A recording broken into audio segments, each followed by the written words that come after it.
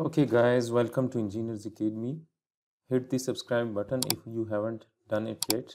Now we are going to solve this second problem from chapter 15, Impulse and Momentum, Hibbeler Dynamics. And the problem says that a 20-pound block slides down a 30-degree inclined plane with an initial velocity of 2 feet per second. Determine the velocity of the block in 3 seconds if the coefficient of kinetic friction between the block and the plane is 0.25. So let's say that this is the inclined plane and the block is moving downward. This is the block, let's say. So, and the incline is making, it is given that the incline is making 30 degrees with the horizontal, right? So this is 30 degrees. And the initial velocity of the block is, let's say V1 is given, that is 2 feet per second. And we are required to determine the velocity after 3 seconds. So when t equals to 3 seconds, we want to find the velocity, that is v2. So if I draw a perpendicular, let's say, so this normal will be acting perpendicular to the inclined plane, and if I extend the line of action of this incline, this normal, so the weight is going to act vertically downward. So the weight is acting vertically downward like this, and this weight is 20 pounds. And if the incline is making 30 degrees with the horizontal, then the weight is making 30 degrees with the line of action of the normal force. And similarly, since it is going downward and there is friction, so there is kinetic friction, and that kinetic friction is going to act vertically up, parallel to the incline in the upward direction. So that friction force is 0.25, that is mu k times n. And now let's assume that this is our positive x direction, down the incline is positive x, and perpendicular to the incline is y direction. So now we can solve this problem by using the equation of kinetics, that is the summation of forces along the x equals to max and the summation of forces along y equals to may. But since we have solved these problems in chapter 13, now we are in chapter 15, and this is the application of the principle of impulse and momentum, so we have to apply that equation. So we have to apply the principle of impulse and momentum to solve this problem.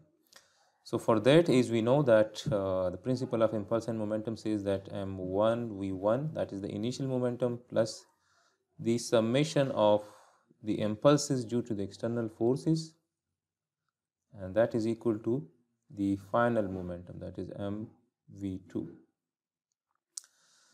So this is the impulse. Now since we can write this equation in along x and y axes, right? So if we resolve this equation, so then we can write that this will be m v1x, this is f of x, and this is m v2x.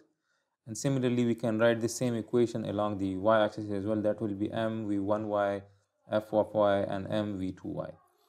So now this is when the block is moving in the downward direction.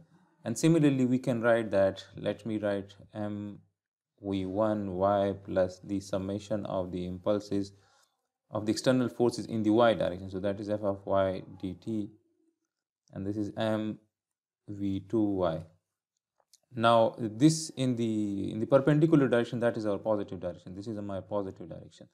So now the mass of the block is 20, weight is 20, we have to divide it by g value, which is 32.2, and in the y direction the velocity is 0, since the block is moving in the x direction.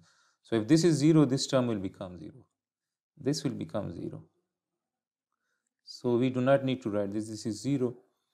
And similarly, as we can see that the external force in the y direction is this n force, and the component of this weight, if we resolve this weight into its components, so it will have one component which is acting in this direction. So this is 20 cos of 30, and we have one another component of the weight, this is the sine component, this is 20 sine of 30 degrees.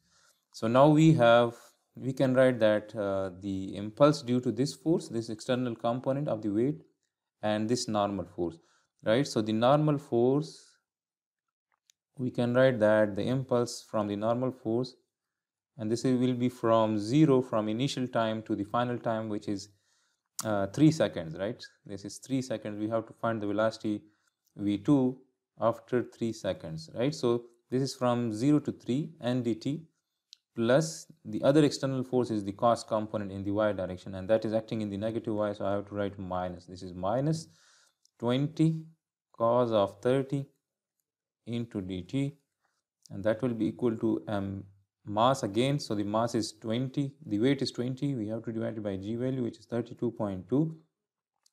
And again, since the block is only moving parallel to the inclined plane, there is no velocity in the y direction, so this will become 0 again. So this is 0. So now if we look into this equation, n is constant, right? N is constant since the weight will remain constant. So the cos component will remain constant. So this is n, and if we integrate this dt, so we will be left with only t. So t from 0 to 3 minus, again this is constant force, this is 20 cos of 30, and this is from 0 to 3, and if we integrate this, so we will get t, and this is from 0 to 3, and this is equal to 0.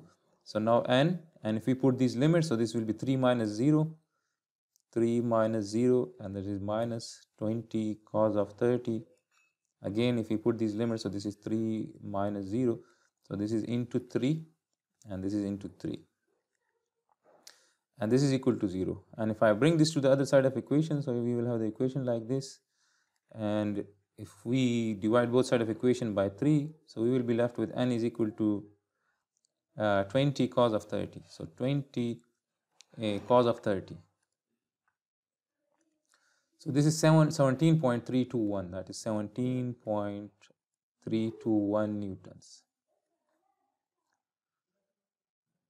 Now if we have used the summation of forces along the y equals to MAY, we would have obtained the same n value. So if we apply the summation of forces along y, if we apply kinetics, so this n is acting in the positive y direction, that is n, minus this 20 cos of 30 component, that is 20 cos of 30, equals to, since the acceleration in the y direction is 0, so this is equal to 0, and n is equal to 20 cos of 30 degrees. So this gives us n value, that is 17.321.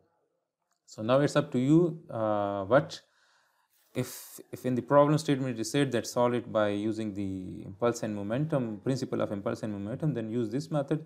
Otherwise, we can find the n value using the simple kinetics equation. But to find the velocity v2, we will apply, in case of kinetics, we need to apply the summation of forces along x, then that will give us ax, and then we have to apply the kinematics. And in case of the principle of impulse and momentum, we do not need to apply the kinematics. That will give us the velocity value directly. So you people will see after this, if we apply the impulse and momentum in the x direction, if we apply this equation. So now let me apply this equation. This is the impulse and momentum equation in the x direction, that is the, parallel to the inclined plane. So now if we write again, the initial velocity is in the x direction, and that is we know that is given that v1 is equal to, in the problem statement it is said that v1 is 2 feet per second. So v1 is equal to v1x, since the block is only moving in the x direction, and that is 2 feet per second. So we can write that the mass is 20, the weight is 20, so that is 20 divided by 32.2 multiplied by v1x, so v1x is 2. And again in the x direction we have this external force, the sine component, and this friction force. So we have to find the impulse of both of these forces. So the summation of both of these impulses, right? So this is acting in the positive x, so I will write plus the impulse of the sine component, that is 20 sine of 30 into dt from 0 to 3 seconds, and the friction force, the impulse due to the friction force, that is in the negative x direction, so I have to write minus, again 0 from 0 to 3, and then that is 0.25 n, and n is now known, that is 17.321 dt, and that will be equal to mass, so mass is 20, the weight is 20 divided by g value, which is 32.2, and v2x,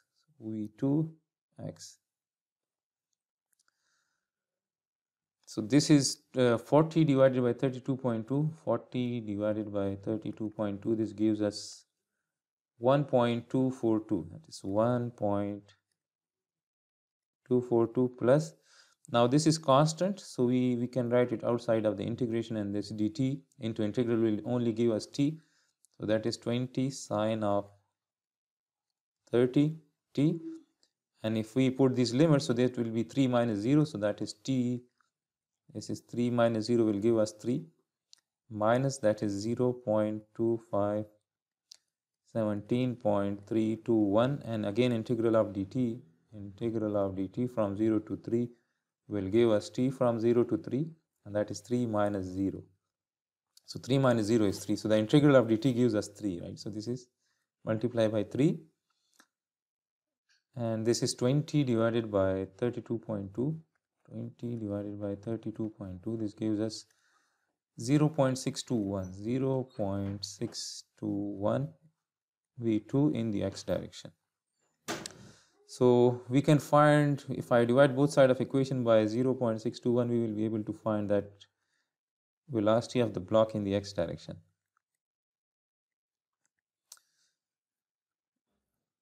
So this is 1.242 plus this 3 into 20 is 60, so I will write it as 60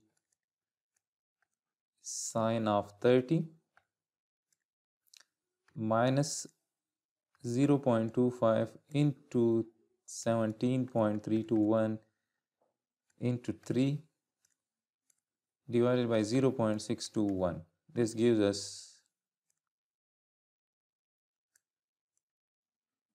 this gives us error, so we have to put one another brackets here. So this gives us 29.39. This v2x is 29.39. Let me write that the v2 in the x is 29.39 feet per second. So now we were required to find the velocity after 3 seconds, since v2y, as we know that the block is only moving in the x direction that is parallel to the incline, so v2y is 0 feet per second.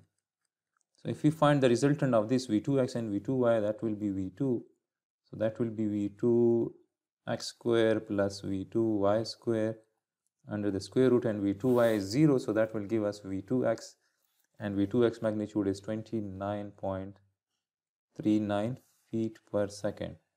So this is the solution of this particular problem, that is 29.39 feet per second is the velocity of this crate after 3 seconds. Now if we have, by using this summation of forces along x, we could have obtained the same v2 value. So let's check it, whether we can find it, the same value. So that will be the summation of forces along the along the x direction equals to max. Now along the x, we have this sine component, which is 20 sine of 30 minus the friction force, which is 0.25 into n, and n value is 17.321, and that will be equal to the mass. So mass is 20 divided by g value, which is 32.2 into ax. So let's find this. This will give us the ax value, that is the acceleration in the x. So that is 20 sine of 30 minus 0.25 into 17.321. So this gives us 5.66, and if we cross multiply that 32.2 divided by 20, so that will give us ax. So ax is 9.128. Ax is 9.128 feet per second square. Now we have to find the velocity, so we have to apply the kinematics. So for kinematics, as we know that ax is dv by dt, so we can write that dv is equal to 9.128 dt, and we have to integrate this to find the final velocity. So the initial velocity is in the x is 2, This is the x, remember. So the initial velocity in the x is 2, and the final velocity we want to find it, that is v2, and this is from 0 to 3 seconds, since we have to find the velocity after 3 seconds. So when we integrate this, so we get v2 minus 2, and this is 9.128, and dt will give us dt integral will give us t from 0 to 3, and that will be 3 minus 0, so this is 3. And if I bring this 2 to the other side, so this will become plus 2. So this is 9.128 into 3 plus 2. So that gives us 29.38, that same velocity value, that is v2, 29.384. So it is approximately equal to that v2 which we have obtained from using the principle of impulse and momentum. So this is the solution of this particular problem. I hope this will help you in your learning. Do subscribe my channel if you haven't done it yet for the solution of Hibbeler Dynamics problems.